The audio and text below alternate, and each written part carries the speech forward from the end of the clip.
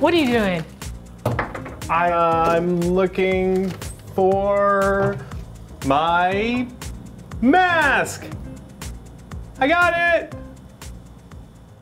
Hey there, friend and fellow maker. You got Bill here in the shop today. We're doing some old school foam smithing today. We're making a mask. We're making the mask from the movie The Mask with Jim Carrey in it, which, by the way, watched it a couple weeks ago and it's still great. We're making that mask. This is my prototype I was working on a little while ago. We'll be using techniques from our new book, Foamsmith 3, which is all about helmets, crowns, and masks. In fact, if you like this type of mask that's going to end up looking organic and wooden, I've got an example in this book right here of a similar type mask with similar type techniques, including a free pattern. And again, that's all in the third Foamsmith book. In fact, all of our books are going to be on sale for the next week over on our website before Christmas here in the States. And if you order them this week, you'll get them to you before Christmas again in the United States. So that's what we're up to today. I've already started a pattern. I made this prototype and made a pattern that you can go download for free if you want to make this along with me. And also, if you want to see how I made this pattern, we put together a video for our extra credit members. You can head to the link down below and join either on Patreon or on YouTube right here to join the Extra Credit Club.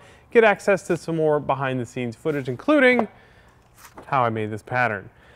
Since I already have the pattern and a big sheet of foam, then I can get started right now. I'm going to cut out my pattern, start tracing, and cutting out all of my foam pieces.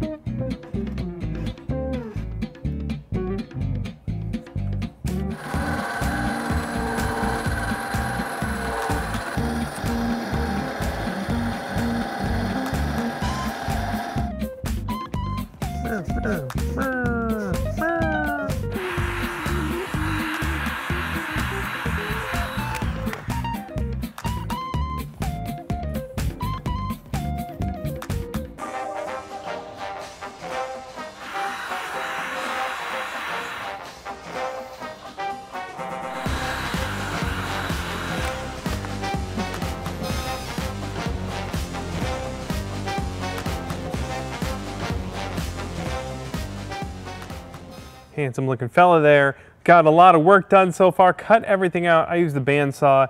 Around the eyes, these dotted lines are for a bevel. I made about a 35-degree cut there. You could just cut it with a knife, but I used the tilting bed on my bandsaw and that worked out awesome. Just heat formed everything to help it along its way, and then I'm going to glue it together, and I think I'm going to do that in a couple of steps. Like I'll do this quadrant and then this quadrant.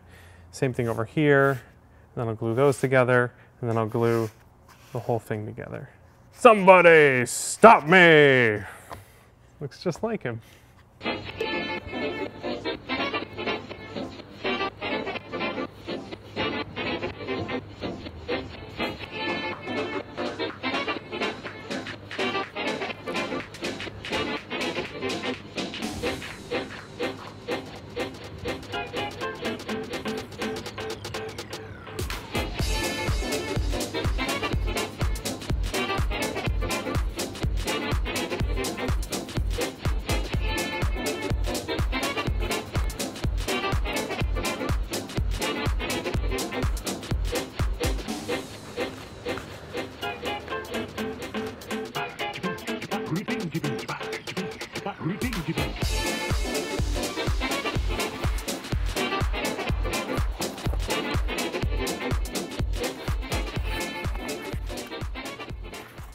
that is our mask. That's the base form of it anyway. And I think it's looking pretty great. This is where his nose is gonna go. The nose piece here I cut from a piece of 20mm foam. If you don't have that, you can just glue 2 pieces of 10mm together. But I'm gonna set this aside for now and focus on this part. I want to do a little bit of heat forming to get it into the shape I want, and then we're gonna do some Dremel work to contour it a little bit.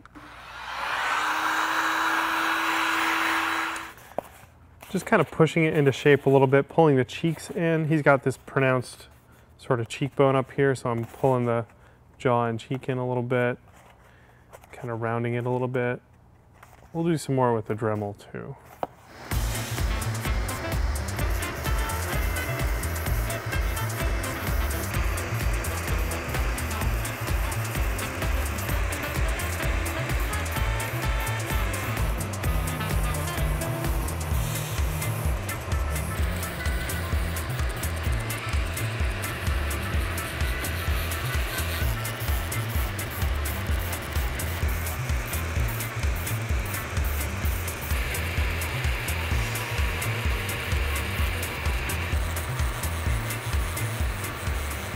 Did a little bit of shaping with my rotary tool, used a couple of sanding drums and my stone bit. I like that stone bit for smoothing things out a little.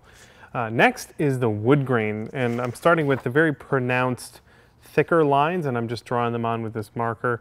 I'm following this reference image. This is actually a screen-used prop that Prop Store sold at some point, and I believe this is the one from the beginning of the movie that is in the treasure chest that floats. This one was specifically buoyant, probably cast out of a mold using something that could float. But it looks amazing. It looks just like the one used throughout the entire movie. So I'm using those lines to guide me for my, my wood grain on here. I'm going to do the inside as well, but I just realized I should round the edges over a bit. The details are going to go all the way around, and these 90-degree corners just don't suit this mask very well. So a little bit of rounding over like that.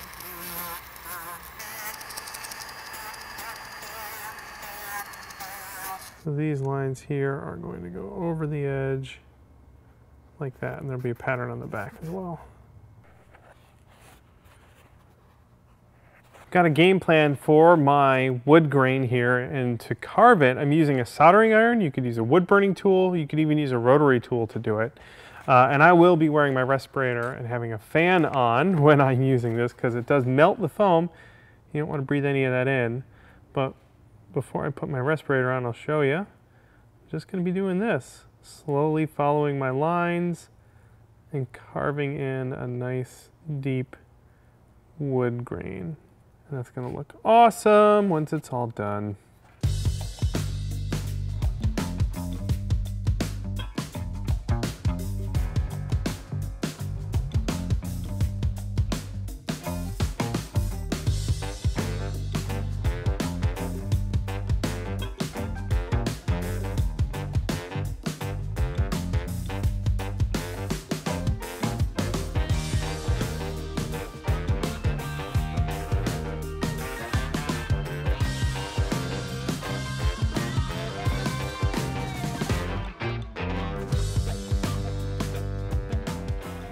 Finished up adding all my wood grain, and I am super happy with how this turned out. I ended up using my wood burner in a couple of different tips. I have this wider tip that I use for these sort of more pronounced, deeper grooves. And then I use this pointier one here to go in and do all of these sort of thinner, more wily little details in there. It goes all the way around. I made the texture follow the edge and go around to the back of it, which is very exciting. I really like how that turned out. Next is going to be his nose. And we cut this piece out earlier, but we got to do a little bit of work on it before we can glue it down. Checking my reference here, and I think I need to trim my piece a bit, kind of make an arc on it. It should be a little thinner, but also not uniformly thin. Something kind of like that. So it's a little thinner right there when it gets glued down. We can just zip that on the bandsaw.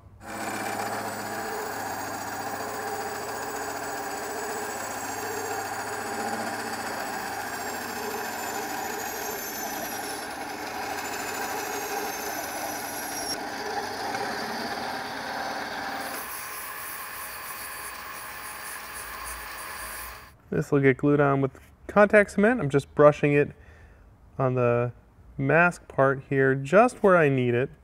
And of course, brushing more on the back of the nose piece here. Now that our glue is set up, we apply the nose.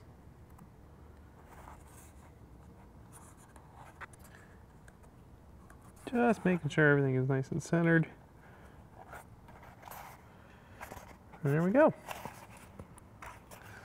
Looking sharp there, buddy. Looking sharp. Okay, next we have some details to add to our nose.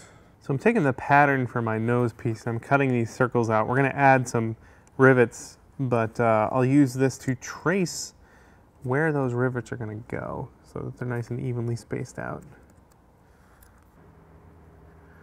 Do the big one as well.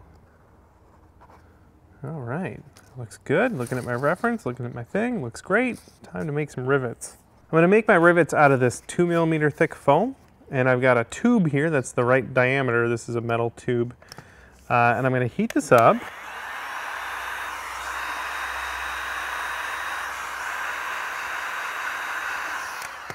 And then press that heated foam into my tube, and that should dish it a little bit to make a kind of rivet looking shape. If I pull that off, look at that, nice dome on there. To cut that out, I want to sharpen the edge of this a little bit more, and I can do that with just a needle file here. Go in and kind of grind away at the edge until there's a nice fine sharp edge on it. I can use a flat one on the outside as well if there's a burr on there. So it's sharp enough to hopefully be able to cut this out by pressing down and twisting it. There we go. That is our little rivet. It looks delightful. We can see how it looks. That looks pretty good. Let's make a few more of those and glue them down.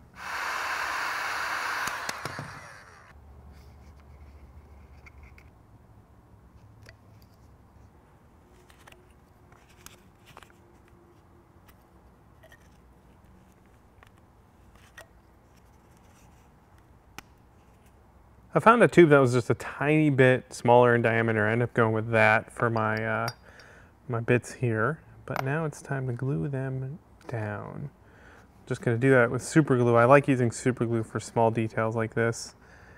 It's a lot easier to manage than a big gummy brush full of contact cement.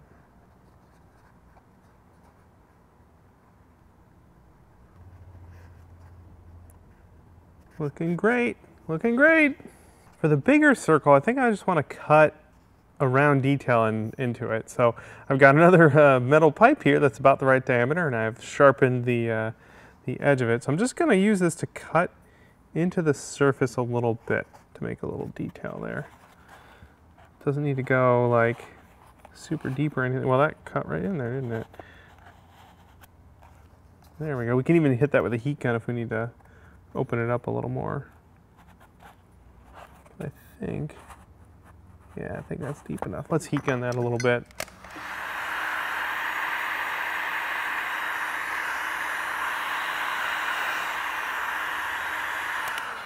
Yeah, it looks all right. Okay, time to cut out some tiny little details. I want to make the details in the next part out of a thin foam, and this 2mm just isn't thin enough. So I'm going to use my bandsaw to cut a slice of this foam and then use it to cut slices off of that are really thin. I'll show you how. First, we cut a slice.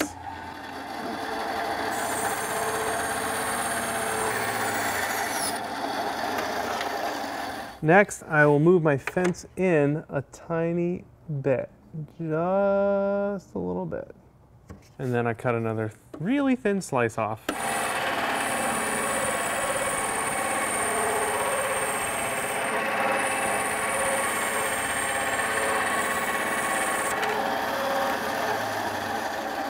So now we have a piece of foam that's super thin, even thinner than that 2mm stuff. From that thin piece that I cut, I can cut these little strips. There we go. And we'll use this tiny, delicate little piece here to make our details. Yeah. We'll trim it after we glue down. This knife is not sharp.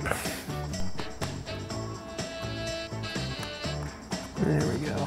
Do that a whole bunch more times. So I'm just gluing this like halfway down because I've got to weave the details in and out of one another.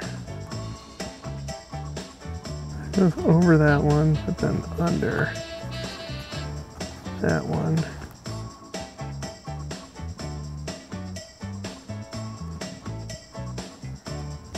Trim that extra, and then we have one more. This goes down like that. That goes over it.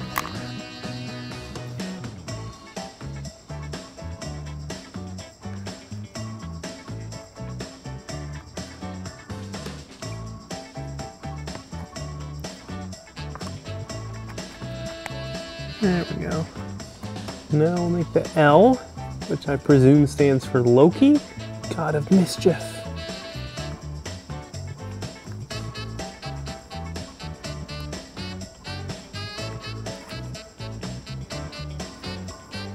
That looks pretty good. Careful. Ah! There's no way I'm not getting glue on my hands, it's fine. That's just where that's gonna be now. I think it looks pretty good. Just making a quick stand here. These wires should be able to hold our mask. I'm gonna poke it into the foam. That'll hold it upright and I can paint both sides of it without waiting for it to dry in between.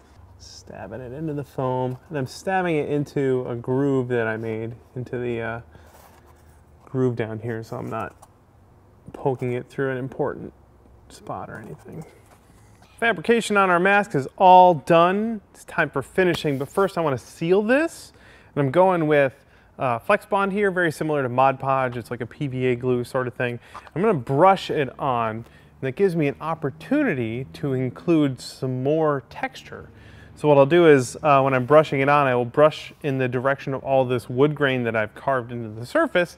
That'll actually add more sort of lighter wood grain strokes in there, and it's going to look really great. We did the same thing on our Judge mask.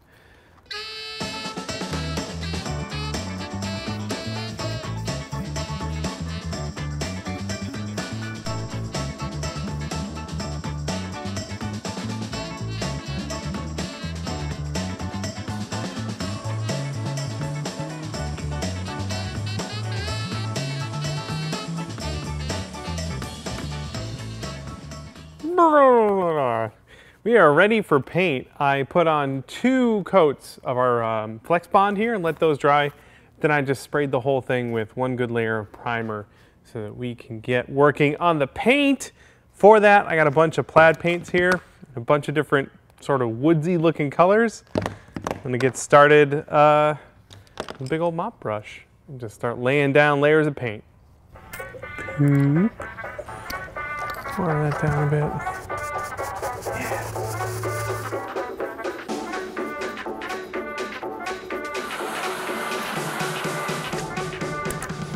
Ooh.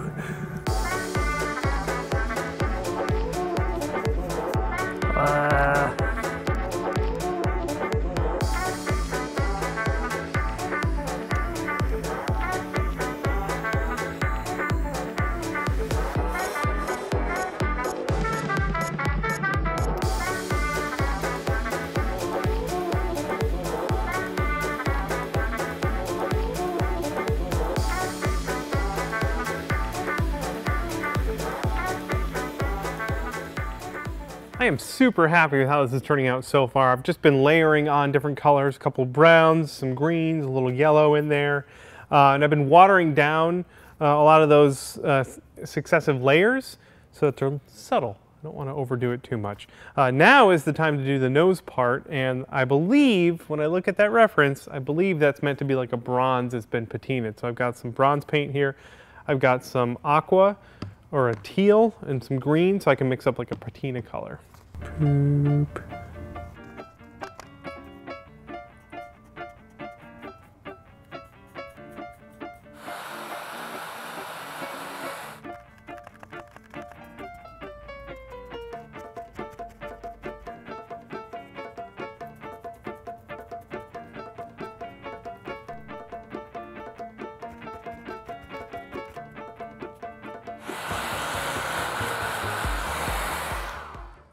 That's looking pretty spectacular. I like it. Up next, I want to do a wash over this whole thing, a nice dark wash. But before that, I want to protect everything I've done so far with a little bit of gloss varnish.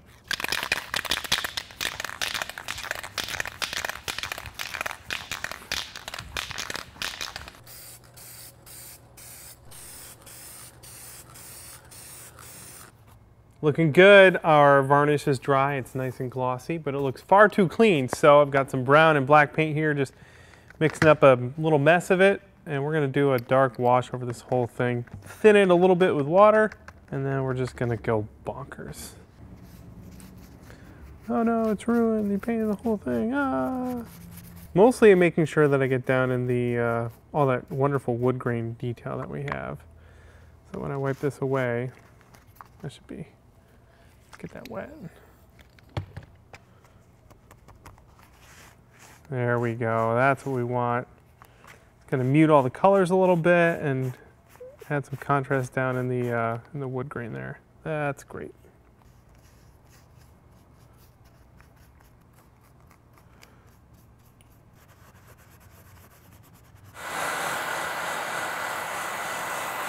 I've done half of it, so this got weathered, this did not. You can see this is shinier, it's more saturated. This side here, the colors are a little bit muted, and all of the lower details are all filled in with that darker paint. This is what I'm going for, and I'm really happy with how it's turning out. Just gotta finish this side.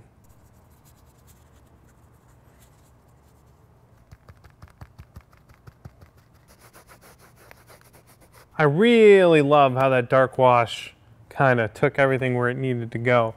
One more step, one more ridiculous thing I want to try. I've got this color shift paint here. This is purple flash. In the movie, when he looks inside the mask and rotates it, there's a little shimmer. I'm thinking if I put a light coat of this, I'm going to water it down a bunch, put a light coat in there, I might get a similar effect. Probably won't look exactly the same. They probably did it in CG, but I'm going to give this a try. Sponge water. I'm going to apply this with a damp sponge here. I'm just going to add a little bit here and there. I always add more if I want to. Let's see how it looks. That worked out okay. I think I might do a second coat, just make it a little more obvious. That's it. We're all done. I'm so happy with how this turned out. Look at that. Wow. That looks really cool. That's fabulous. I love this so much. I just watched this movie like 2 weeks ago, and now I have my very own mask, my own artifact that I'm going to keep along with the rest of my fabulous artifacts. Thank you so much for checking out the video. Like I said, we have a sale going on, a last-minute holiday sale going on right now. If you want to get Foamsmith 3 and really dive into all of the techniques for making helmets and masks, kind of like these here, Foamsmith 3 is the book for that. That'll be on sale for this week, along with our other print books if you want to get one for yourself or as a gift for a friend or family member. You can order it at punishprops.com, and if you order it by the end of this week, then we can guarantee we'll get it there by Christmas. Whew. Thank you so much for watching. This has been amazing. I've had so much fun building this. Thank you to the members of our Extra Credit Club for supporting us over the years, especially this year. We couldn't have made it without you guys and your generous support, helping us keep the lights on and the heat on, which has been fabulous. So thank you so much. There will be links down below if you would like to join and get access to weekly behind-the-scenes vlogs and shop projects. That'll do it for me and my awesome mask here in the shop. Thanks so much for watching. We'll see you in the next build.